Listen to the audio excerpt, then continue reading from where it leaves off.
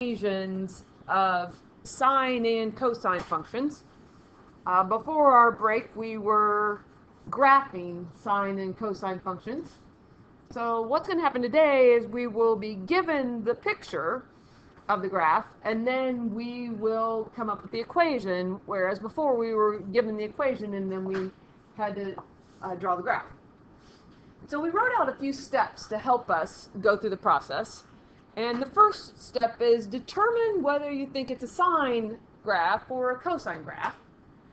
And the idea behind that is look at where the graph starts on the y-axis.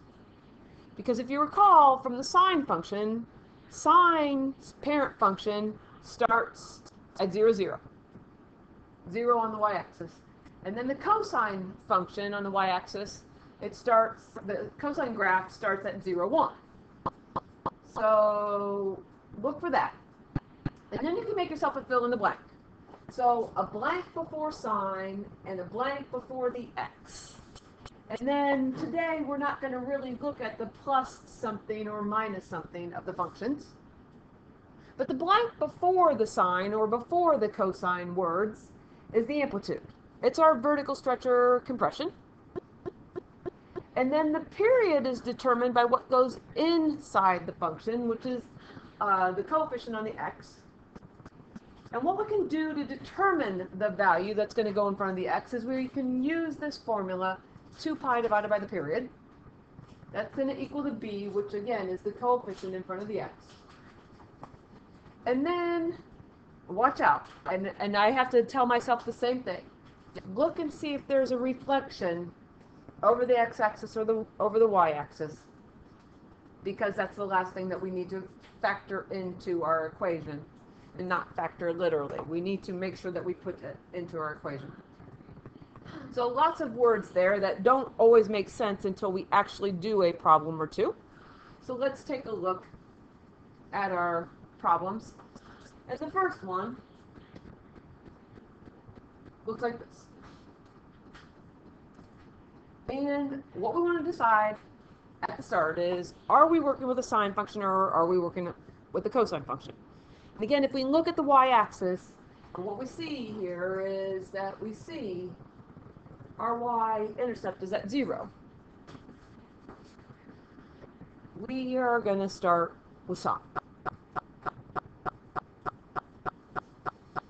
The amplitude tells us how high the graph goes or how low the graph goes based on that middle line. And what we can see is that our graph goes as high as 4 or as low as -4. That means that our amplitude on this graph is 4. The period is how long it takes for our graph to complete one full cycle. And when we graph sine, we start at 0, we end at 0.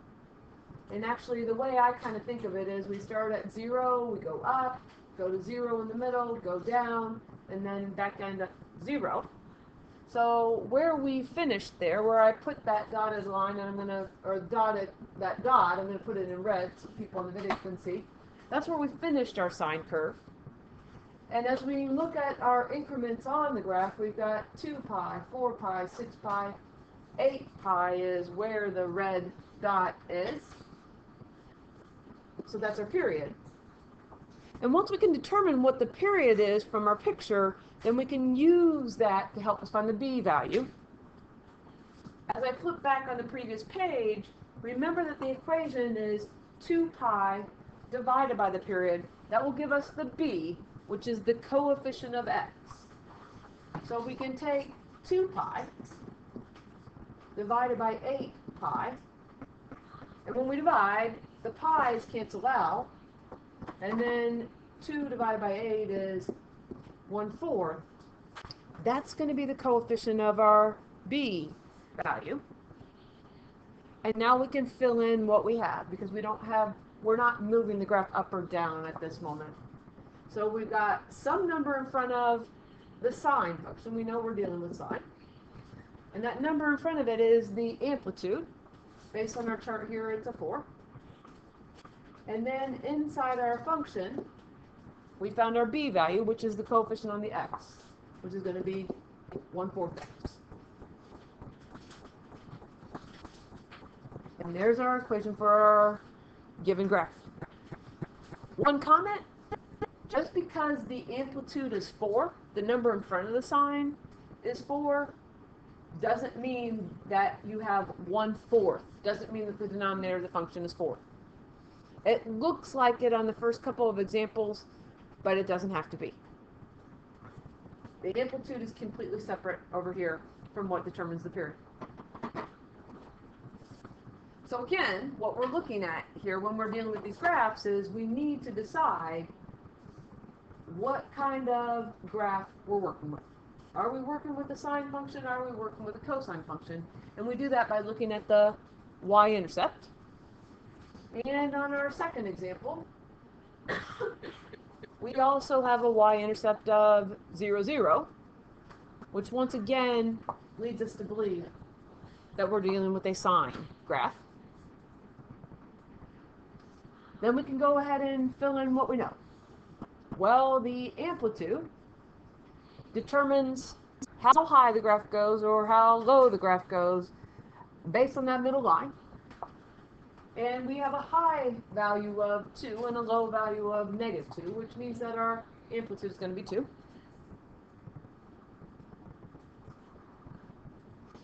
Again, with sine, we start at 0 and we end at 0, and we actually have a middle value that's 0. So here's at 0, 0, we have the beginning point. At 2, we've got our middle point, and at 4, we've got our ending value, the 0 again, which means that our period is 4 in this particular case. We've completed one curve. But another thing that we might notice is that a typical sine curve, we start at 0, then we go up, then 0, then down, then 0. It didn't happen that way. What happens is that there's a reflection over the x-axis.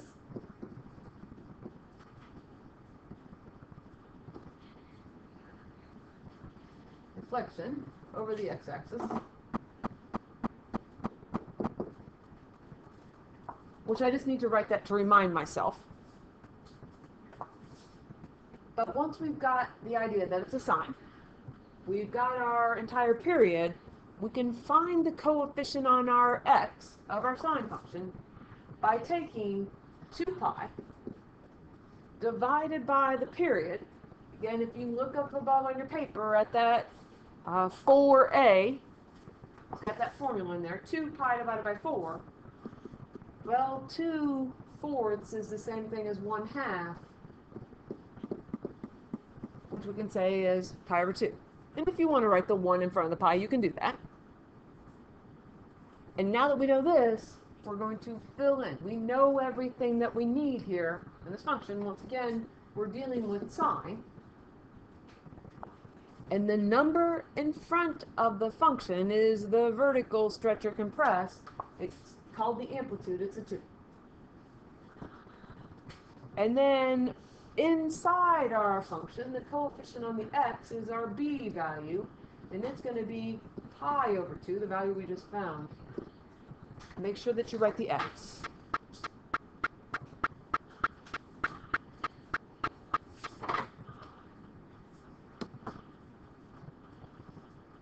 So one more thing, and I told myself not to forget it, and I still forgot it.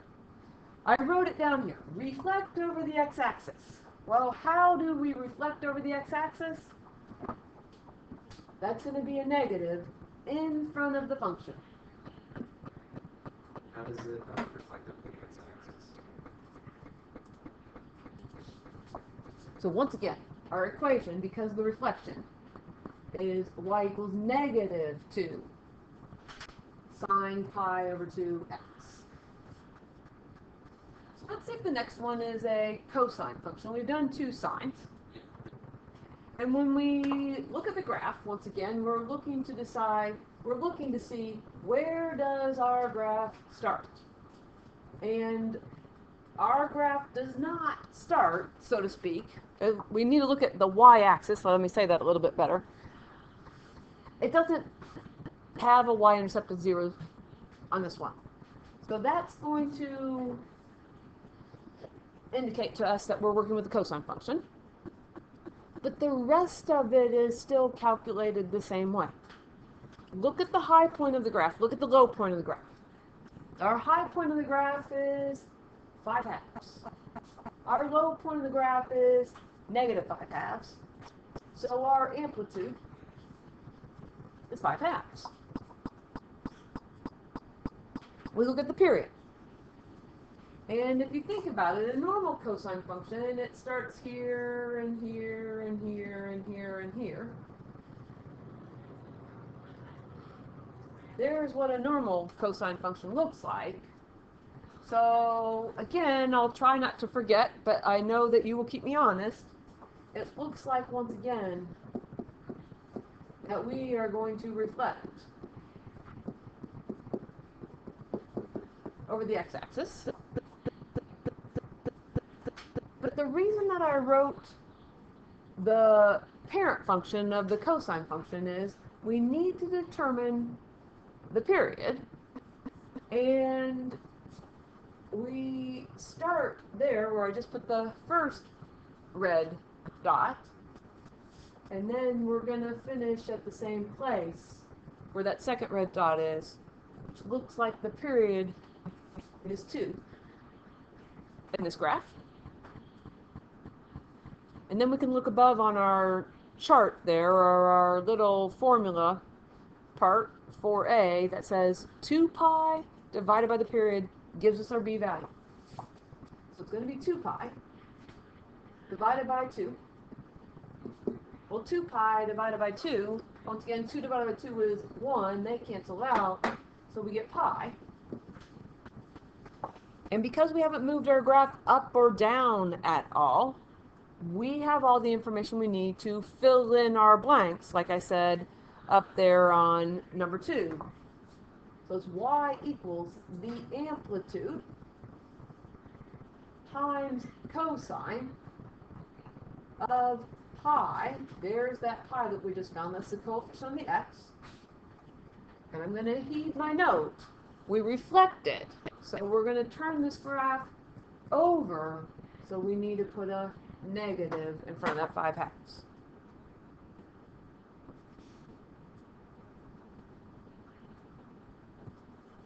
It's fairly straightforward once you get the hang of it.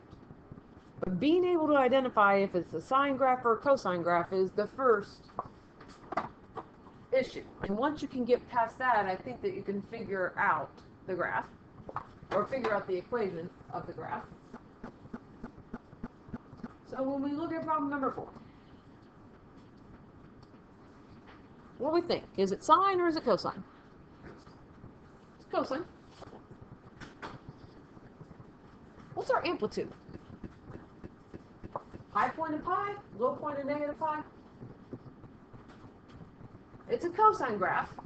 What do you think the period is on here? We started here, we finished here, and sure enough, it is 2 pi. And if we look real close, this problem reminds me very much of the last problem, because once again, this graph is reflected over the x-axis. And I make that note to myself to hopefully remember. And what I should just do is I should just put a negative right there, right now, and then I don't even have to worry about forgetting it. But to get the rest of our information that we need to draw or to write our equation, we're going to take 2 pi divided by the period, which happens to be 2 pi. And 2 pi divided by 2 pi is 1. And now we can finally fill in what we need to on our graph. We already put that negative in for the reflection over the x-axis. Our amplitude is pi. We are working with a cosine function. And then in our parentheses here, it's 1x, but you do not have to write the 1.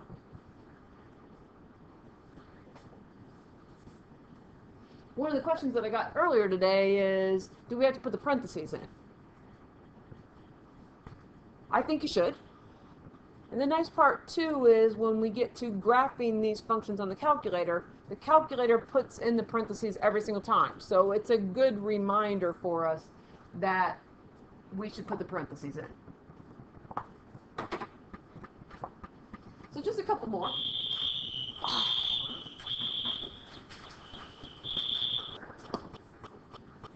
So we got interrupted with the fire drill in the middle of our video, but here we go again. We're just getting ready to start example number 5, and we need to decide whether we think that it's a sine curve or a cosine curve. And it is a cosine, once again, and one of the reasons that we know that is that we don't have an intercept at 0, 0. So we're going to go for the cosine curve, which it is. Then we look at our amplitude. Our amplitude is our vertical stretch or compression. In this case, again, it's a stretch. And our high point on our graph is 2, and our low point on the graph is -2. So our amplitude is 2. As we take a quick look, we've been really reflecting the graph. Is this graph reflected over the x-axis? It actually is.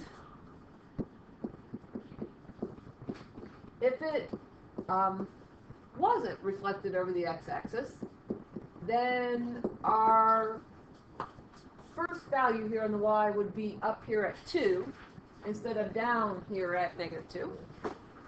So in an attempt to remember not to reflect the graph, I'm going to write that negative in there right now. Now that's a little bit hard to see on this graph, but we've got a hash mark in between there, and then off to the far right is a 2. That's the edge of our graph. And it looks like it's going to take us from 0 to 2 for our period. And I know that's hard to see on the video, but 2 is going to be our period in here. And once we determine that value, then we can go back to 4a, which says that 2 pi divided by 2, 2 pi divided by 2 is pi, will give us our coefficient for our x of our function. And so the first 2, our amplitude of 2, is going to be the coefficient on our cosine function. And then here's cosine. And then we also have our b value that we just calculated is pi times x.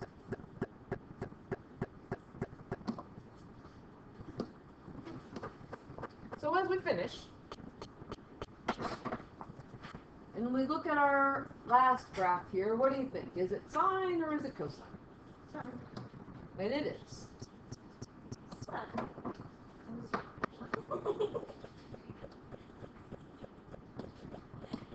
It's going to be a sine. What's our amplitude? The amplitude is 4. What's our period on this graph? It's pi. Did we reflect at all in this graph? We did not. So our b value is going to be calculated by taking 2 pi divided by pi. And 2 pi divided by pi is 2. And now we have all the information that we need. We didn't reflect, so I won't forget that. It's going to be 4 times sine, and then it's going to be 2x.